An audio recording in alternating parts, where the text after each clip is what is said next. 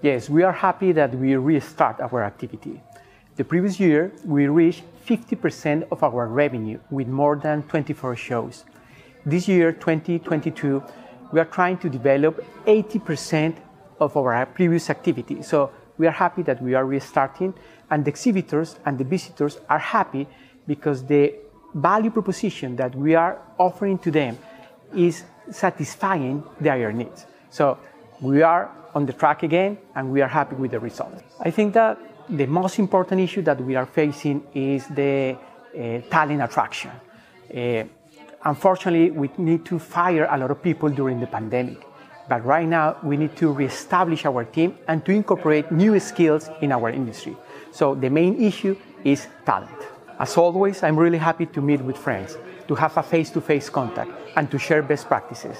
And this is the most valuable thing that UFI can do for us.